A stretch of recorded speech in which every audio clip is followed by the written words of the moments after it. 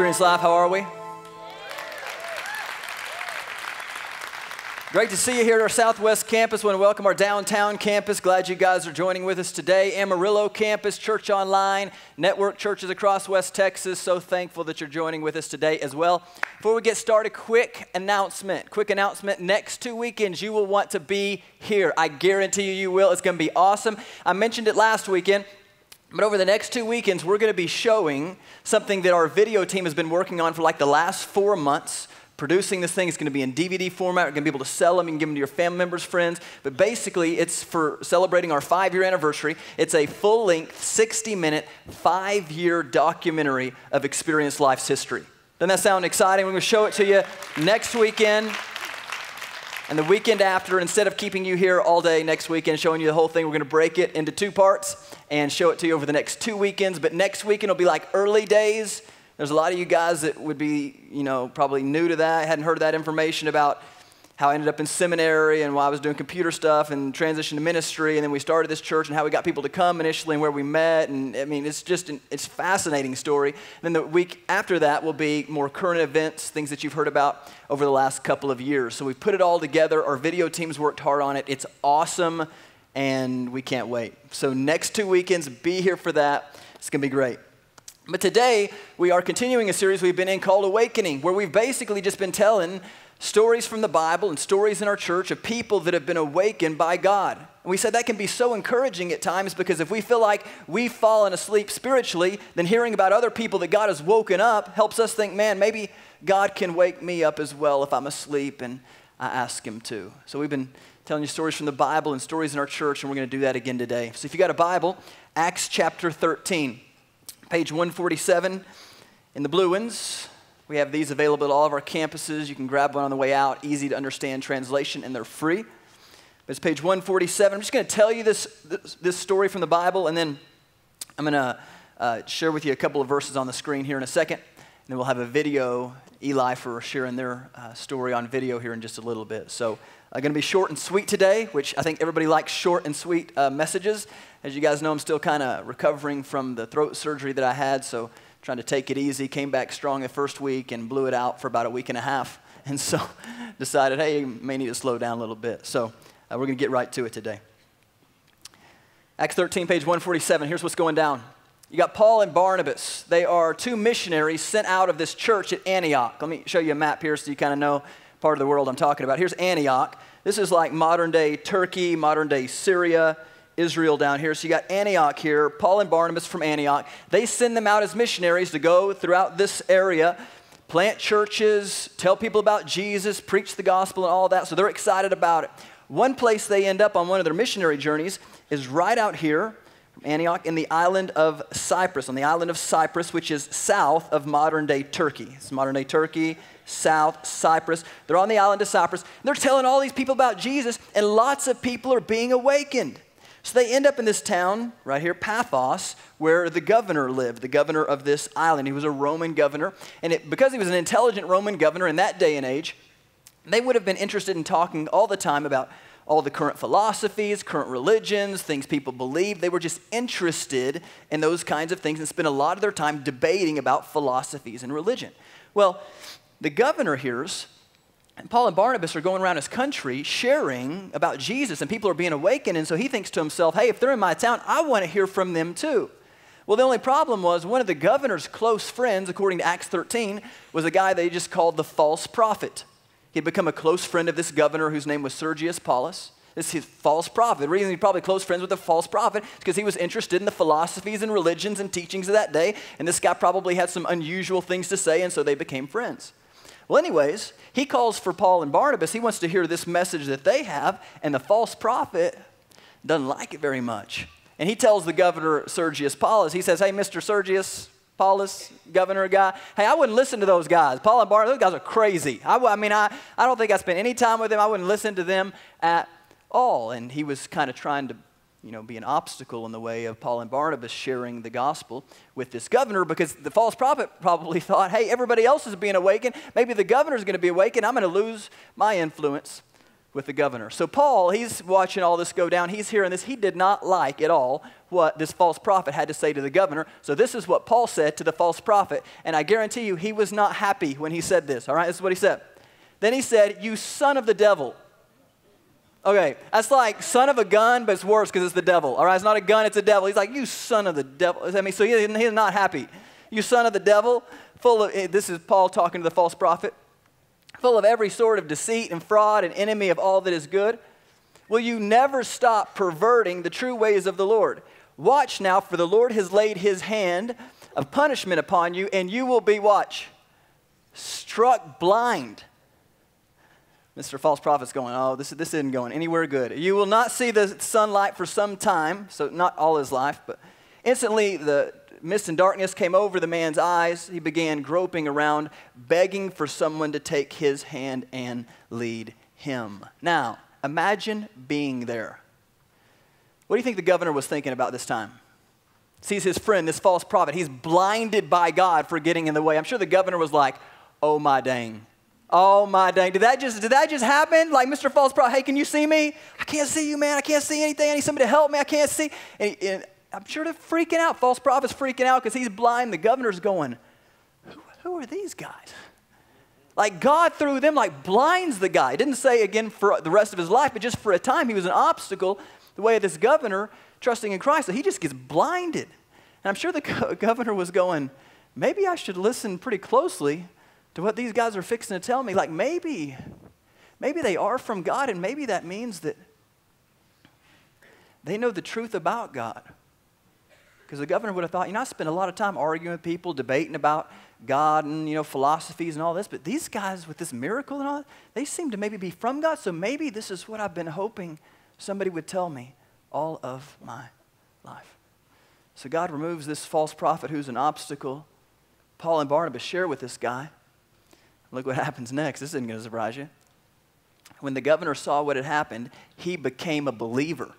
I imagine so. He became a believer, for he was astonished at the teaching about the Lord. So he sees this miracle. He's blown away. He's thinking, these guys must be from God. Then he hears the teaching about Jesus, the gospel, and he's like, I'm in. I want that. I've been looking for that all my life. I've been searching for God, for truth, trying to figure it out. We got like a whole pantheon of gods in, Rome. So I'm trying to figure it all out. And I think what you're saying is true. And he became a believer like the governor of that little island of Cyprus. God woke him up the first time in his life. Can you imagine how his life was changed, being awakened by God?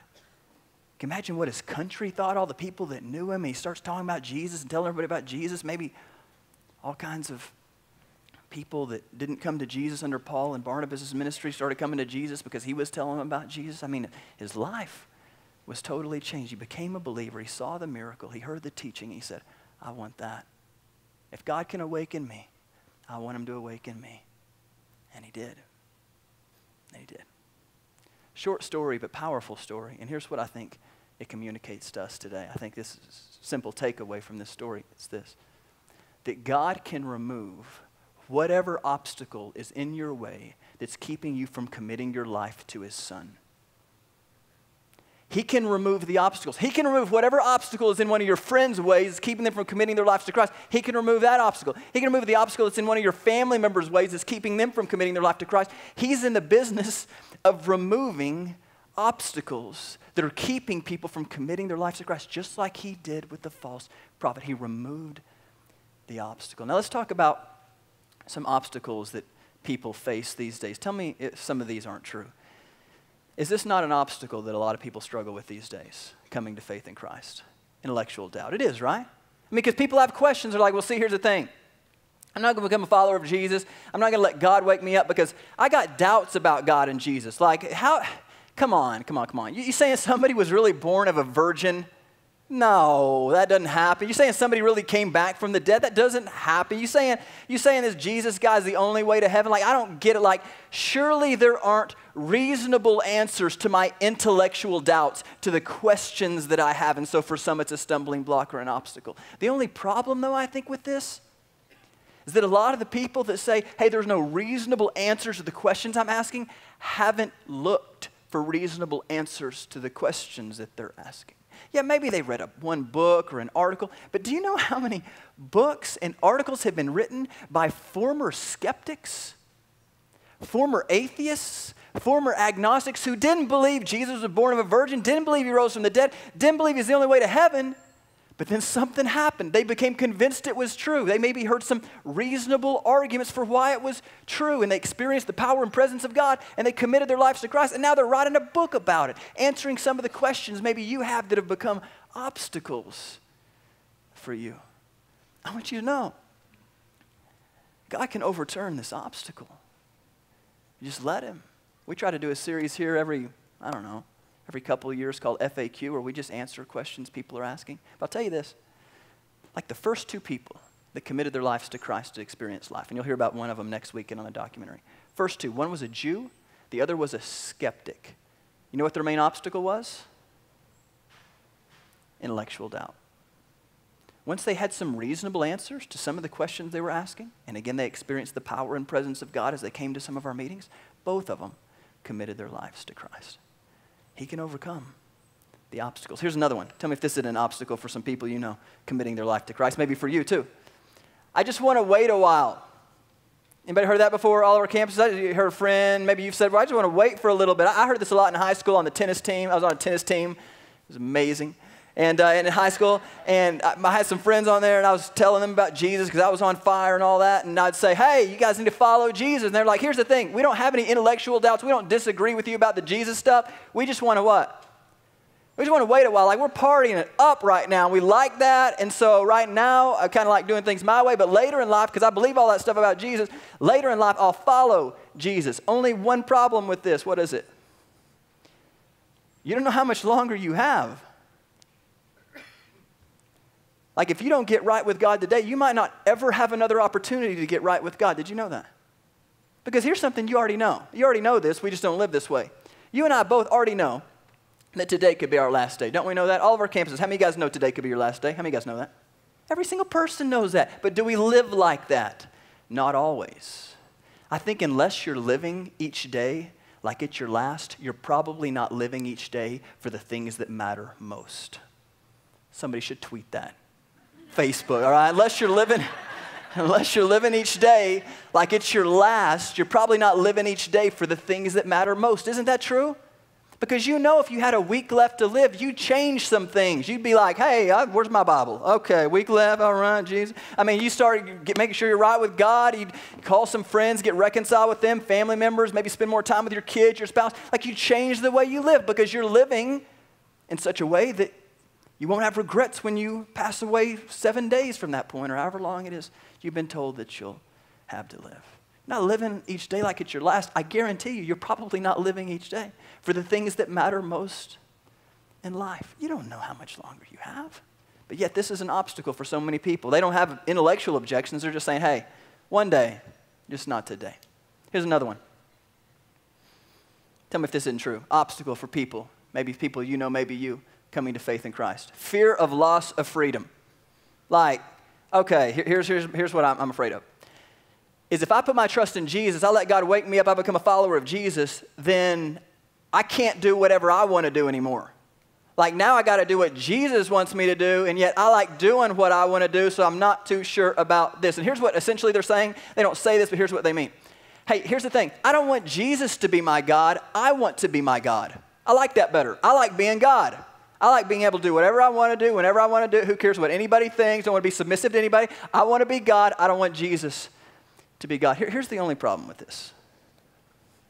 Is freedom, before you put your faith in Christ, is really an illusion. You think you're free. Oh, I can do whatever I want. It's an illusion. You know why? Because the Bible says that you're a slave of what? Sin. Before you commit your life to Christ, the Bible says you're a slave of sin. That ain't freedom. A slave to sin?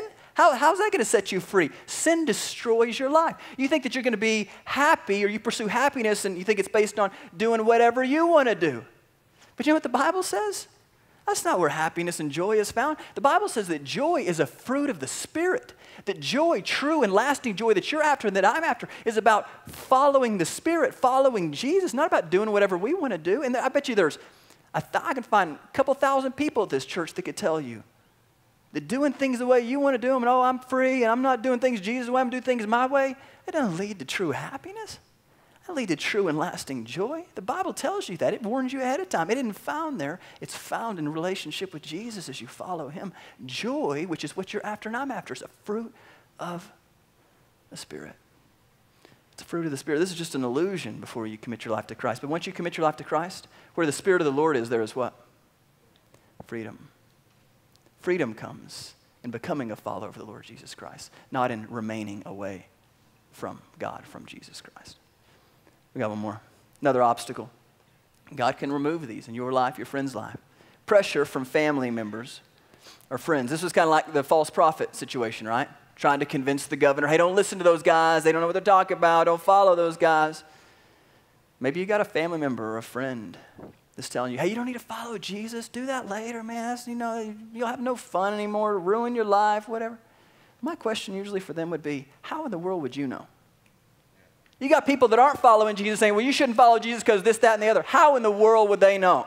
If they're telling you not to follow Jesus, obviously they're not followers of Jesus, all right? So how would they know? And did you know that it's possible for a family member or for a friend to keep you from experiencing all God has for you in this life? Did you know that's possible? It's possible for sure. But that's not true love.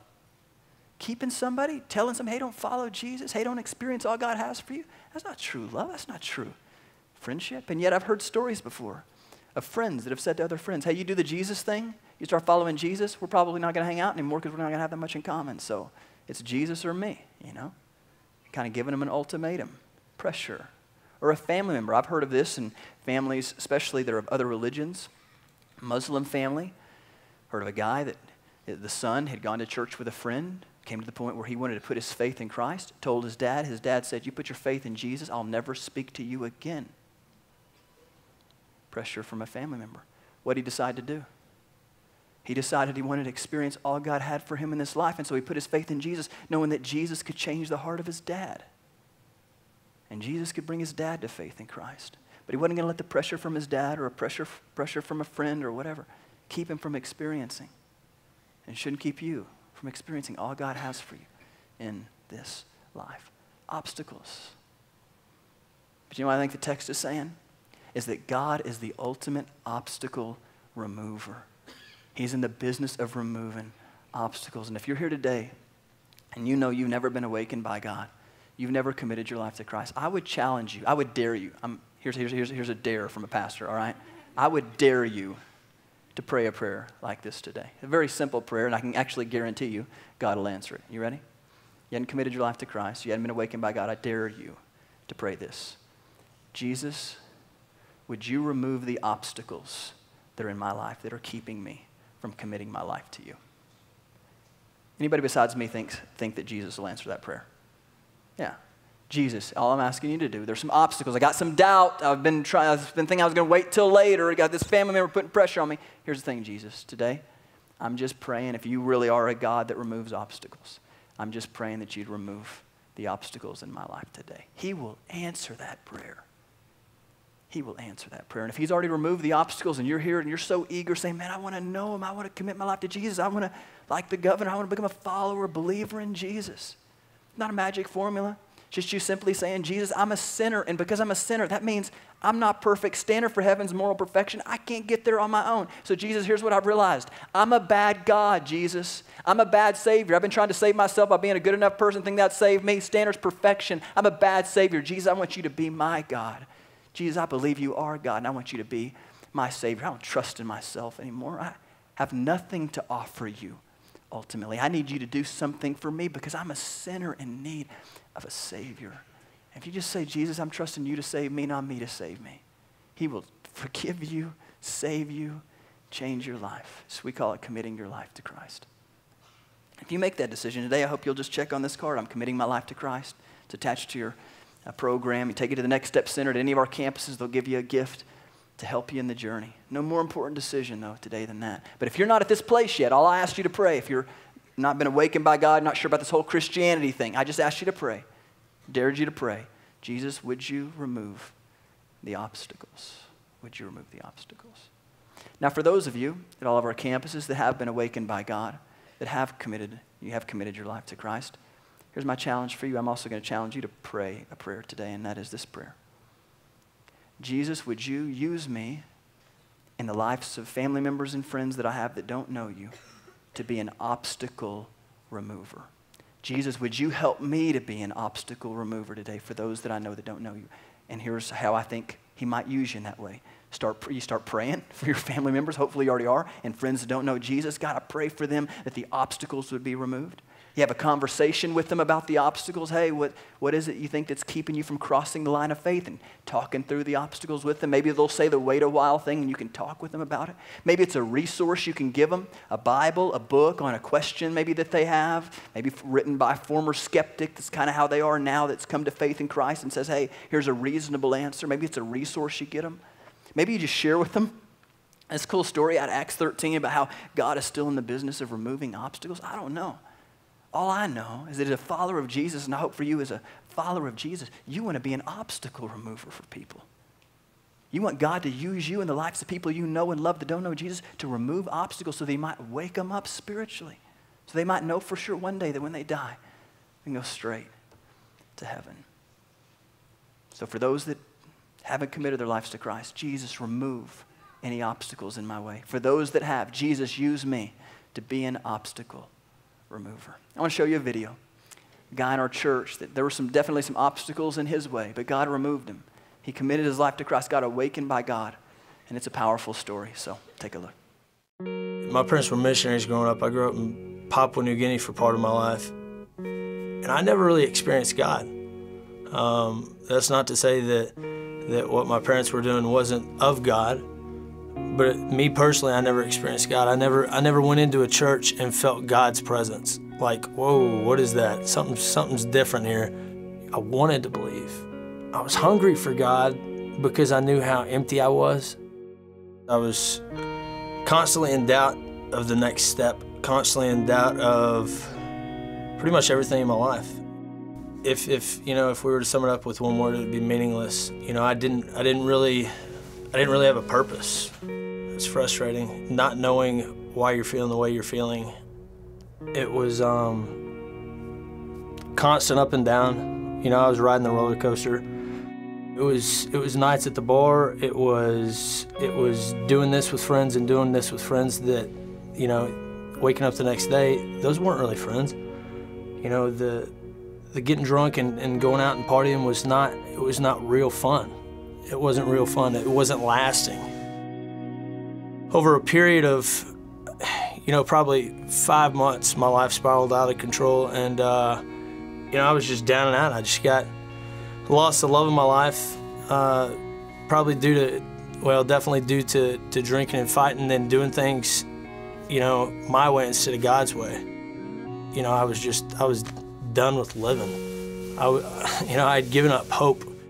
I basically, melted down right around New Year's and swore that I was gonna, wake up the day after New Year's and go to church. I don't even know if we had church on that Sunday. I don't think we did, but I went to Monday night prayer because that was the first thing. I walked in the Southwest campus and it was just me and God. I was there for one reason, and that was really to confront God, and the only place that I knew that I could find God was at Experience Life. I don't remember seeing anybody there that night. It was just me and God, and I just basically told God, if you're real, God, and I've been in and out of church my whole life, and I've been told all these things about God, and listen to God, and it always frustrated me because, listen to God. What makes you better than me that you can hear God and I can't?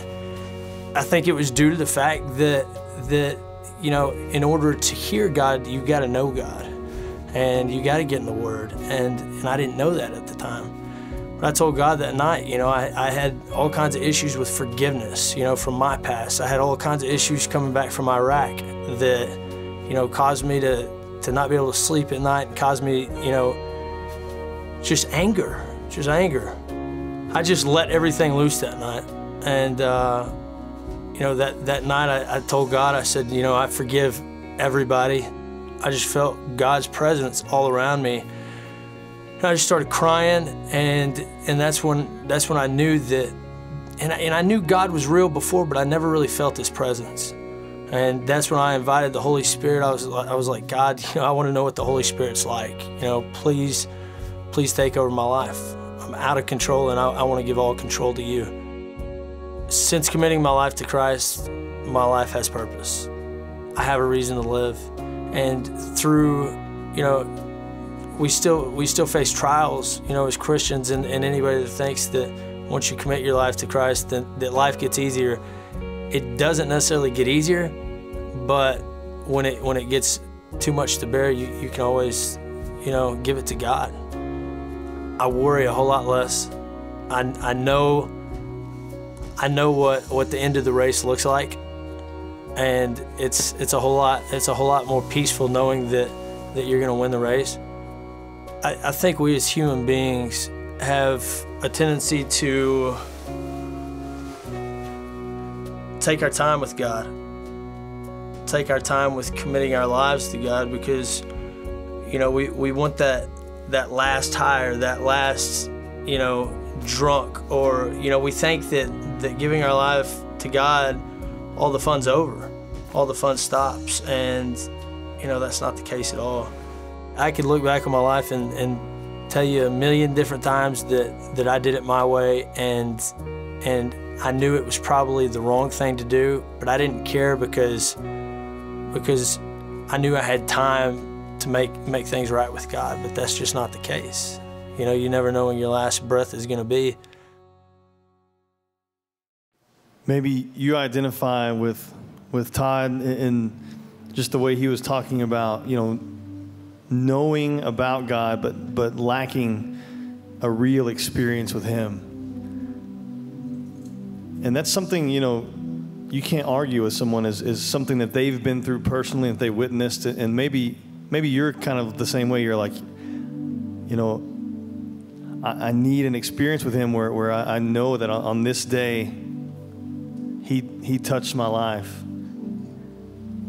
And we all chase, we chase things that we think are best, and we chase our own plans. But the truth about God is that He is perfect, and His love for us is perfect. His plan for us is the best possible thing for us. Like for each one of us, He has a plan and a purpose and a destiny in mind, and it's better than anything that you could come up with on your own. But we don't want Him to interfere, because to us, Christianity and following Christ means that we have to obey all these rules that kind of suck the fun out of our lives, and that's just not the case. He can't give us anything but His best, because that would be contrary to His nature. His plan is best. And so for you, I don't know what your obstacle is. Maybe Chris touched on him. But like he said, it's time to lay that down and ask God to take it from you. Maybe that for you, that means committing your life to Christ. And I hope you're making that decision today. Maybe though you're just a believer that's been asleep, and it's time for you to wake up and to truly follow Christ, whatever that means for your life.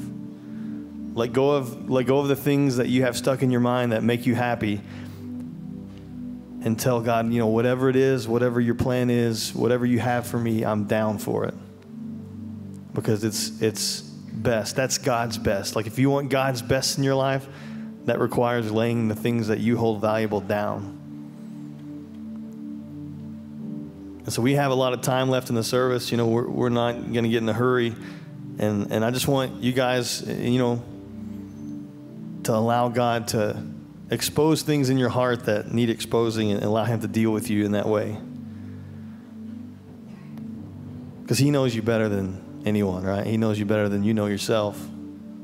So let Him do His work. Be open to Him, and be willing to go with Him. And there's going to be prayer team members at the front. We have these guys every week up here, and we don't call them up here just so they can be seen by you. They're here to pray for you. And so if you have a need, even if it's not related to the situation, maybe it's just something you're dealing with, a sickness or financial need, whatever it is, come up and have them pray with you. Maybe you're committing your life to Christ and you want someone just to pray with you, or maybe you're just one of those that's asleep at the wheel and you need someone to pray with you. Take advantage of them. But we're going to sing we're going to sing about how great God is and how perfect His love is. And we're going to sing about just, crying out to God to wake us up. But please make this time about Him and about what He wants for your life.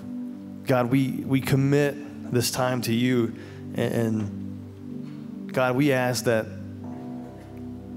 Your truth would trump the lies that the world has been telling us. God, I pray that if there's people here that are just seeking for something and they just know there's got to be more than this in life, that You would confront them and just that they would know You and feel You, experience You in a way that they never have before. God, I pray that today would be a life-changing moment in their lives.